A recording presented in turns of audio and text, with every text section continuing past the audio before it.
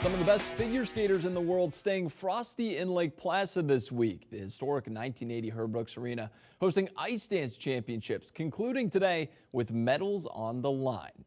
Team USA's Una and Gage Brown amongst the winners as they earn podium position for the second consecutive year in the Lake Placid Senior International Dance event. The entire week, a great chance for this year's athletes to make their own piece of history in the Olympic Village. It means a lot, especially since a bunch of really good Olympians skated here, and every single time I just look at the Olympic rings, I just smile. Our father competed here many years ago. Don't say many. he'll freak out, but I think knowing that he has his own touch on this event and bringing it to our skating and coaching us day in, day out. Beautiful atmosphere. It's all very comfortable in a way because we're very familiar with this and we know this place pretty well.